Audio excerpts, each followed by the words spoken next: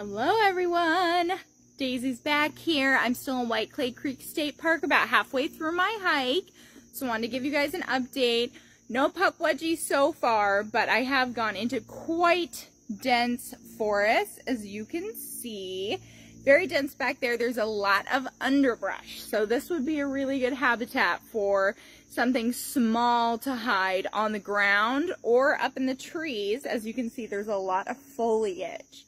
So if there was something around knee-high that wanted to hide in the forest in Delaware, in the remaining intact forest anyway, they could quite easily do it. If something was coming out of the underbrush at me, I think it would pretty much surprise me out here. Because there is a lot of underbrush out here. It's actually surprising me how dense it is. I'm here, I can actually see a road from where I am because the forests in Delaware are so thinned out, and yet back here in White Clay Creek State Park, it is pretty thick. I'm thinking I'm hearing a woodpecker. We saw that one woodchuck. We haven't encountered any large bodies of water yet, so I haven't seen a beaver, but I'm still crossing my fingers because I really want to. But this would be good habitat for some smaller animals, definitely possums, raccoons. It would be good habitat for things like bobcats and porcupines if those things still existed in Delaware, but they do not. Those have been extinct in Delaware for the last century or so.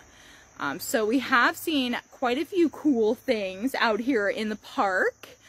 Some interesting insects. I thought, there's definitely some cool birds out here, and we've seen some bird houses. I know there's kestrels and peregrine falcons out here. So, you know, even though there's a road nearby, there is some cool wildlife. Still no Puckwudgies, but there is a lot of pretty dense growth out here. So there could definitely be something out here that I am not seeing, and certainly nocturnal things. So I'm surprised by how much foliage there is out here. So this is really exciting. Definitely come out to White Clay Creek State Park if you're in the Mid-Atlantic region. Look for the Puckwudgie. Look for those animals we know are out here. Groundhogs are super cute. Do some birding. See, you've got some great tree cover. We've definitely seen a few birds out here, heard a few birds. Definitely worth coming out here. So I will keep you updated if I see anything, and I'll be with you again with some theories about the Puckwudgie when I'm done with my hike. So stay tuned for that.